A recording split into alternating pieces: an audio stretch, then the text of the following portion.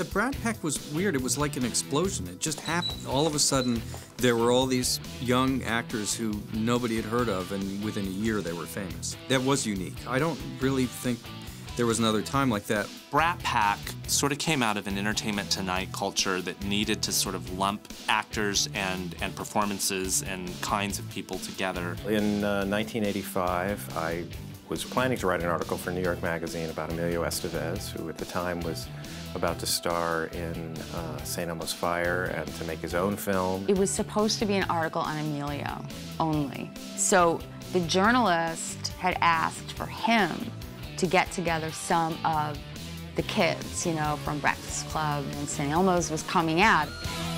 So what New York Magazine did was they assigned this reporter to do an interview with all these hot young actors that were becoming the young male celebrities of that era. Called them all to dinner, and it was Rob and Judd and Emilio and all these guys. So I went out to Los Angeles, and we hit it off and ended up spending some time together. He introduced me to a lot of his friends who were also actors. It was staged. That evening was staged, and he had asked me, and I just said, I don't want to go, you know. It was like they were hanging out in a bar.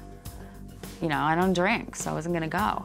Over the course of the week, various aspects of their behavior started to strike me as bratty. They would go to movie theaters and say, I'd like to get in free, please, because I'm famous. They would go out to a restaurant and get the center table and try to attract as much attention as possible. And I just thought it was funny. I mean, here were these young, successful actors who were all doing well, but they couldn't help themselves. They just wanted to be thought of in a certain way, and somehow I made this odd connection in my mind to the Rat Pack from the 50s and wrote a piece about the group of them instead of writing just about Emilio Estevez. The guy drew a lot of conclusions that, you know, weren't true, and just painted us with such a broad stroke. They just torched us. That guy torched us, and then it was so easy for other people to pick up on it, and it's real creative, like Rat Pack, Brat Pack. It just portrayed us as, like, you know, bad people, whereas we weren't.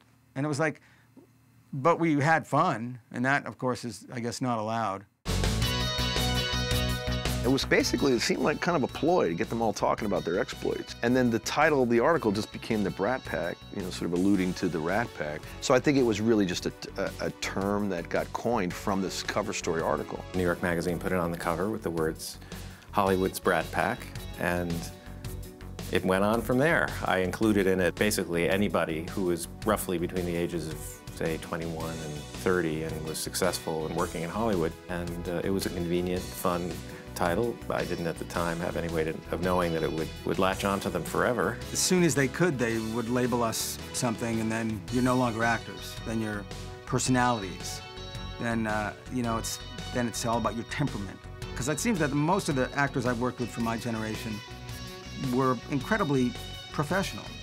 They're on time, they know their lines, they hit their marks, treat everyone nicely. It's like, how's that a group of, like, you know, hellions, rascallions? It was unreal, is what it was. And so what I noticed after it came out was more that there was this really uncomfortable feeling around everybody. And by then, St. Elmo's Fire had come out, so that included everybody. It was sort of this thing about the guys were the ones who would go out and hang out a lot, and suddenly we're being, like, really careful with that, and they didn't want to.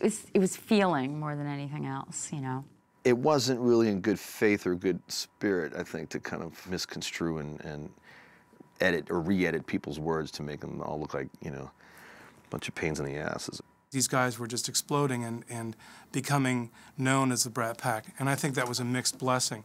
Yeah, you can have a moniker attached to you. It can be something that you can identify with, but it can also be something that sort of cages you in.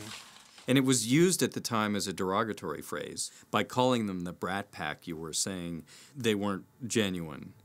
But then it stuck as sort of, you know, the negativity went away and it became just a description for this group of actors.